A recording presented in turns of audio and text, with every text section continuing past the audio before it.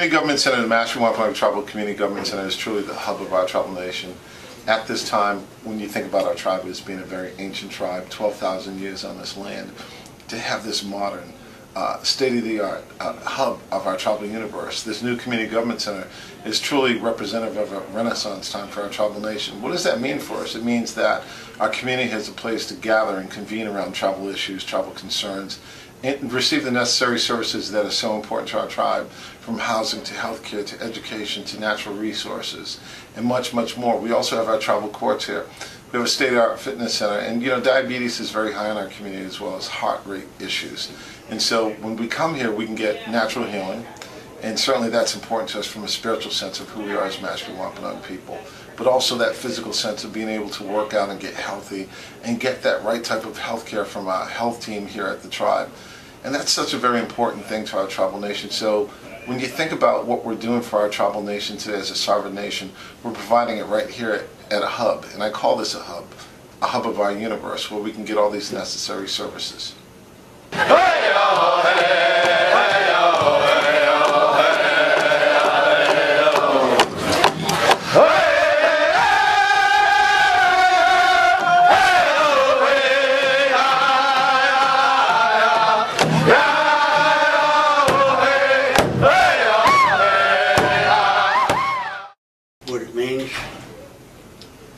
What it means to me, it's a heartbeat of the tribe. This is our universe right here, headquarters. It's anchored to the land, and we hope that it's going to be here forever. I remember the old building that we had here, and when it was put here, and how it functioned, and how it started to become too small for the programs and stuff that we're bringing in. And when I saw the plans for this building here, 3 or 4 years ago, I didn't think that I would live long enough to see it completed. And I'd come down when they poured the foundation and keep track of what was happening, not day to day, but once a week or something like that. And it was amazing how the thing started to grow from the ground up. It made me feel good to know that we had a place of our own, and we always would have a place of our own on our own land, because we'd fought so hard over the years to have a place of our own where our people could gather and for purposes of business and social and whatever it took to bring our people together and keep them together. So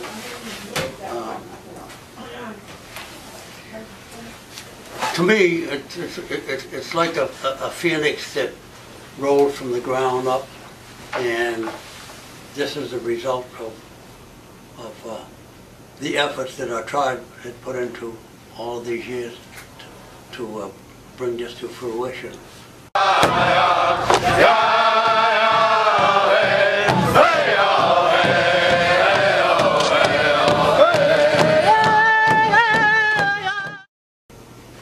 In each and every person in this tribe, they have something tangible, something that they can call their own, and we haven't really had that of this magnitude.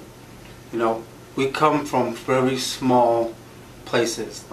The parsonage, our old tribal council that we used to have, and to see this, and to see our children playing today, and to see our elders here. They could be home, sitting home with their families, but they're here with us because it's something that they wanted to see as well. And I'm so glad that they have reached the years that they have in order to be able to be here with us.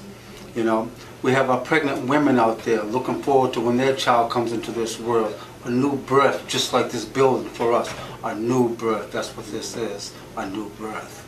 And the thing about it is that I look out the window and I see our children playing next in the woods and playing on the soil that was dug up from Mother Earth here now, you know what I mean? That will suit later on for soil, for grass later on, you know? And it's a beautiful thing to see.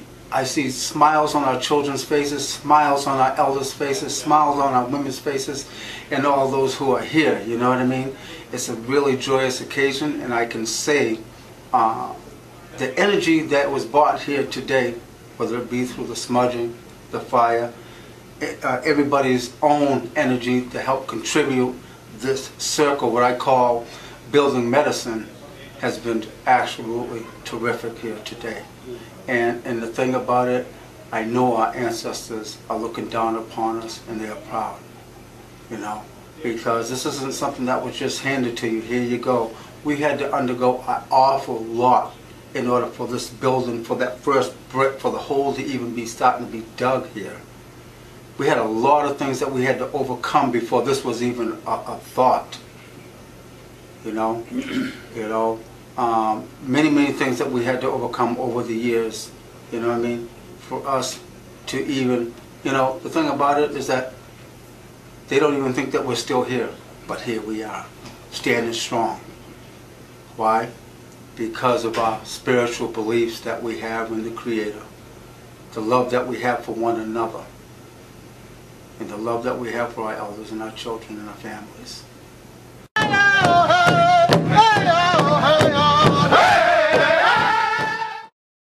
My name's David Green. I'm a tribe member. I was brought on before the project started as the clerk of the works. I was tribal representation to monitor everyday construction and what went on.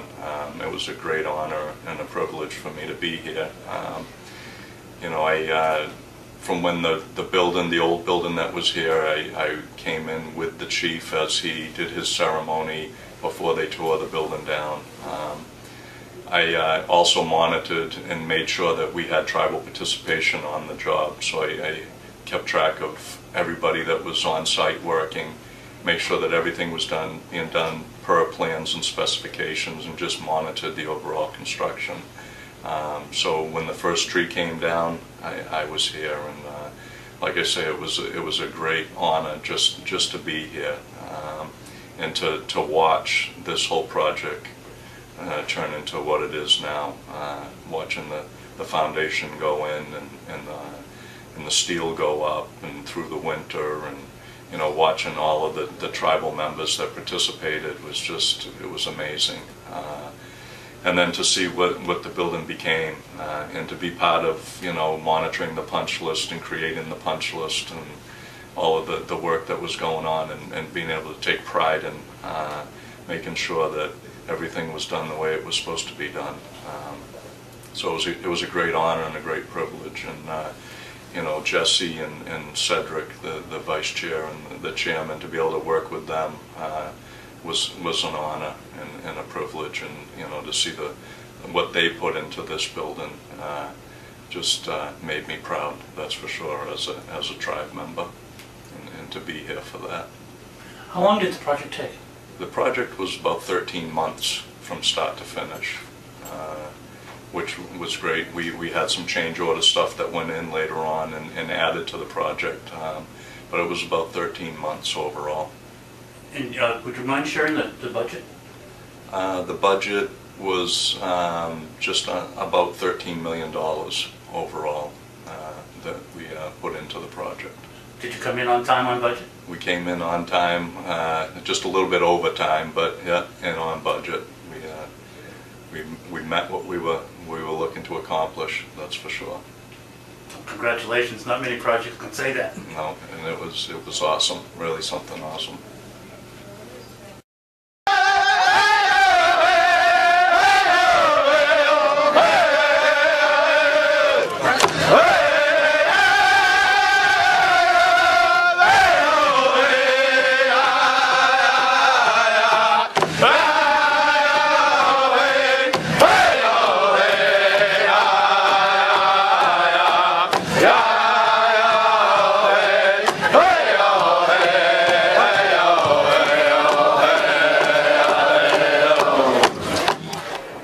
My name is Bill Parkman.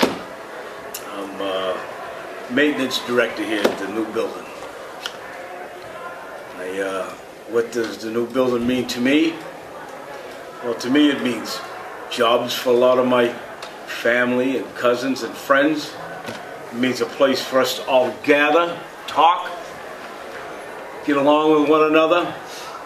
It's another place where we can have different events and get along again, but I guess it all comes down to people getting together, or the tribal members and outside people getting together and getting along, leaving bad feelings and bad stuff away from here, and leave them at the doorstep, don't bring them in. And that's what I think. Thank you.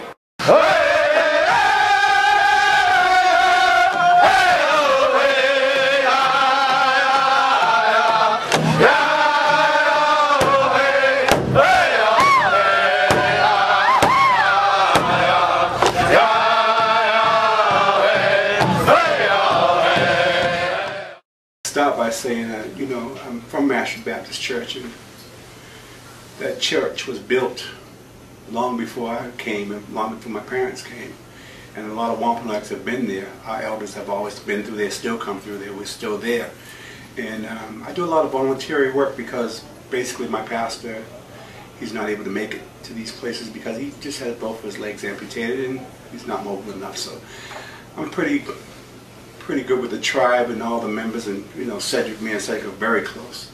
And so family members actually just come to me and ask me to do things, and I volunteer my time because I have a lot of spirituality in me. I have a lot of that old Mashpee love in me. So when the tribe comes and they ask me to do things, I do them.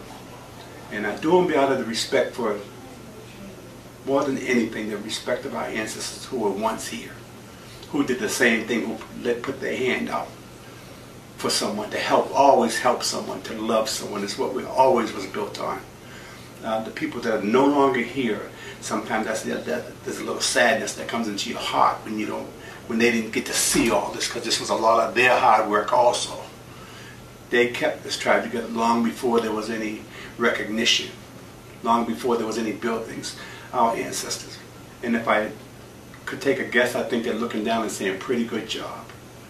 They're saying, you guys held it up. Now teach your children. So I think a lot of that was the past. Here's the future. Let's show our kids, because everything that I volunteer for, everything I talk about, that I'm in love is basically built on passion for our people. It's something that can't be taken from you. They could take your car, they could take your house, but they can't take that Mashpee out of you. They can't take that Wamp out of you. They could take a lot of things.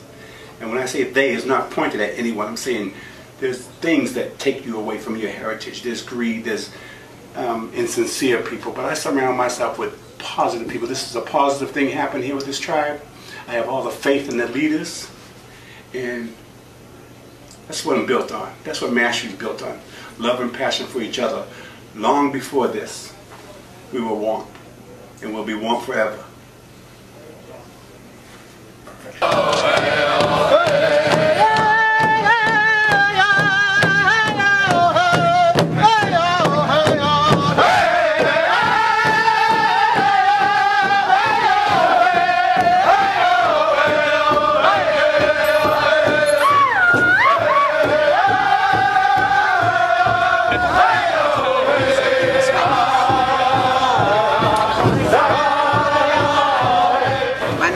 Jackson, and the building and the tribe means a lot to me. When we first got fairly recognized, I cried. Somebody brought it to me. They said, now you're in this new building, Laverne. I said, and I cried. I am so happy that we're finally, that's it, I'm going to cry. I'm so happy we finally made it here. You know, we've got a lot of ancestors that passed and didn't get to see this, but we're here. We're going to remain here. They think we're going to go away. We're going to remain here, and we're going to get stronger and bigger, and our youth are going to run this. They're very important to us. And like we said, the building, they will make sure it becomes bigger and better. So it means the world to me, and my family, and my people. And to that, I say ho.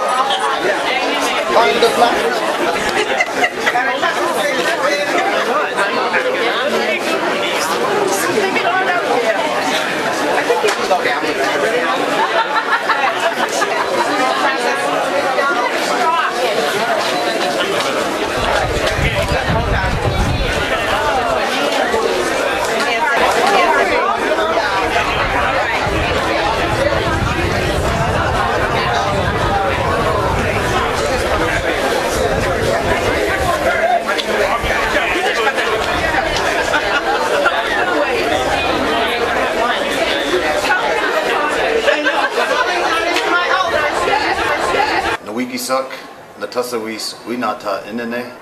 Hello, my name is David. I said first my Indian name, man alone, or one who walks alone. My title on the project was project coordinator. That kind of ran into some of the clerk of the works work as well. Myself and David Green, who I have to say I learned a lot from. He was invaluable in the overall project, and I really learned a lot from David Green in the process. This was the first project that I worked on this size in the building.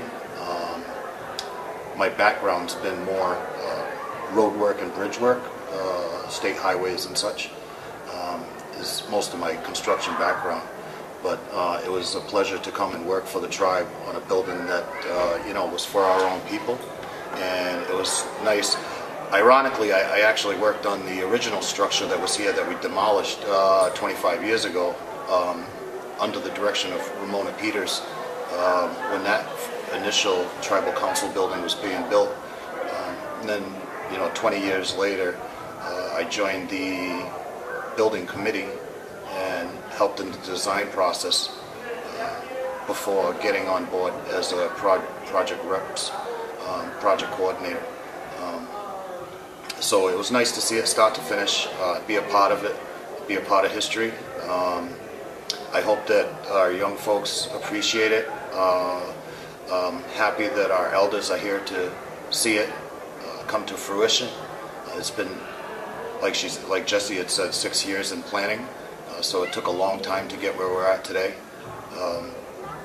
But now, presently, I work with Ramona Peters again, 25 years later, and she's in the Tribal Historic Preservation Department, and I work with her doing cultural resource monitoring on archaeological projects, as well as assisting her in researching potential projects that are coming down the pipe.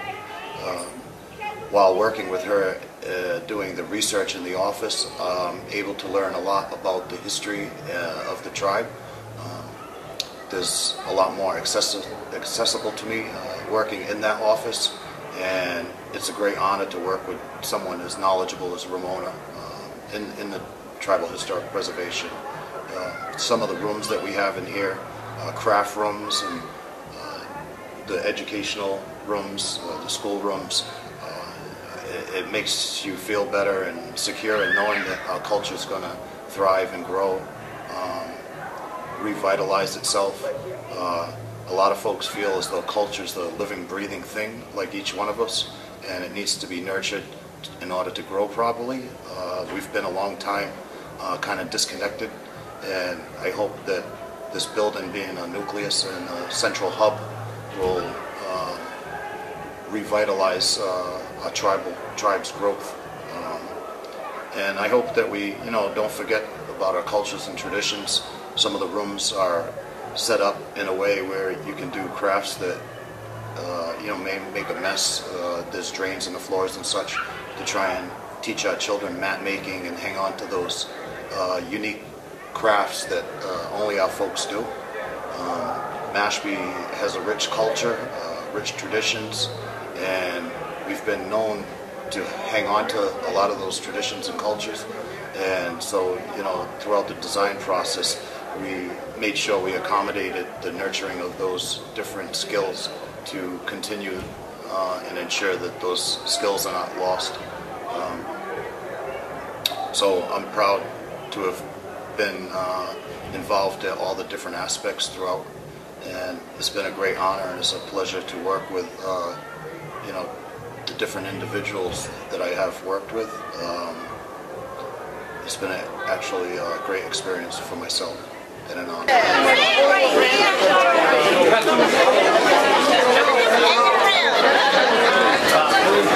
Good morning, everybody. How are you? I can't hear you. Hey, first of all, I want to say thank you for coming. We are Mashpee. We are the proud. We're the Mashpee Wampanoag, as my cousin has told me. And it's a very beautiful day to enjoy this building. It's the hub of our tribal nation. It's very important to all of us here. It's where all our programs and services happen. It's where our elders gather. It's where our youth gather. We have a gymnasium. I plan on scoring 50 points in my dreams. You know, we have a youth facility, a natural resources department, health department, housing. I'm a little nervous. I don't do this that much. Language, and much, much more. Education, LIHE, elders, as I said, ICWA. And we have lots more. What else do we have in here?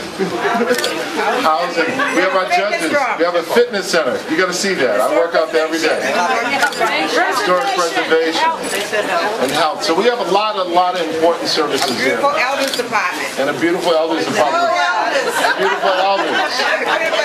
Our elders beautiful, everyone.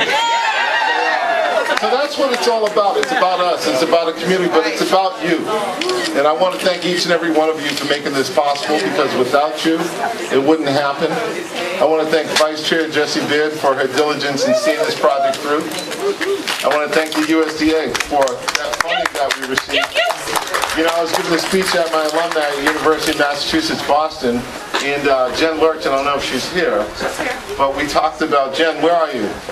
Jen, are you here? Wave your hand, Jen. Jen, come up front. Hi, Jen. Jen, come up front, please, with the USDA folks. And we're actually going to have USDA speak over at the tent, but I want you to see them because they made it possible. Put your hands together for Jen.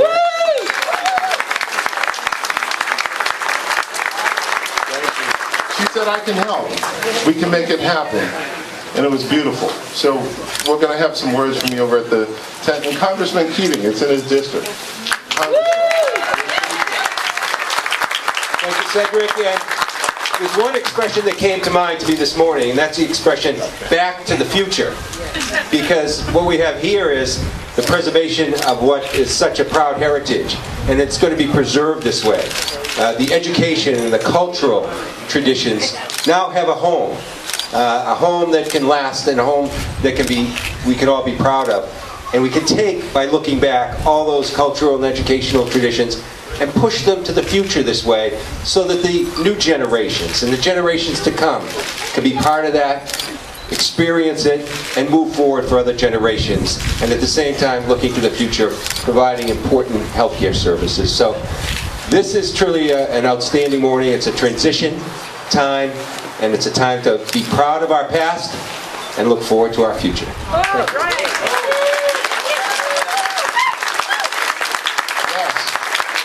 So, it's a new beginning for us, right? It's a new beginning, and that's what it's all about. So, we're getting ready to cut the ribbon.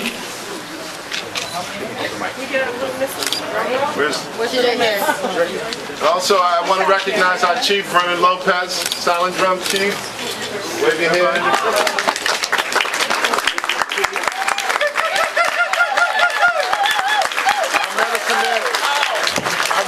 Guy Cash, our little Mashpee Wampanoag, and our tribal princess right here.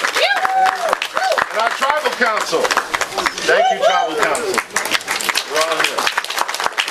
All right. You doing 1, 2, 3? Do it slow, you got a lot of cameras There we go. Underneath, folks. Not in here. On 3, let's count it out. 1, 2, 3.